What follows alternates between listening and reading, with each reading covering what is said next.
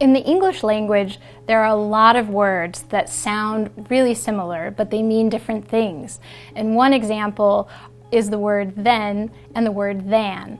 Oftentimes we use them interchangeably because they sound so similar, but they mean different things. And here's a way for you to remember the difference. Then equals time.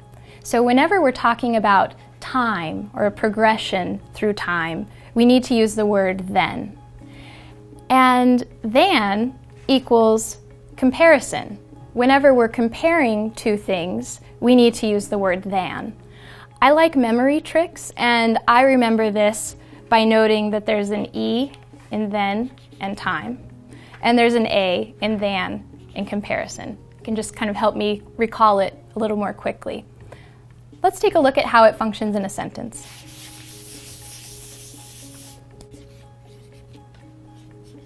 Let's say I'm teaching a class, then going to a movie. Why did I use the word then with an E? Well, the reason is because I'm talking about time. I'm teaching a class first, then later I'm going to a movie. So that's why we use the word then with an E.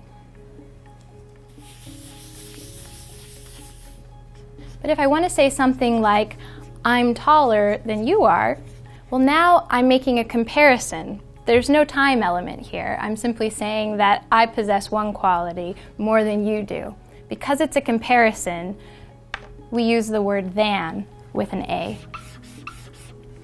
And that's the difference between then and than.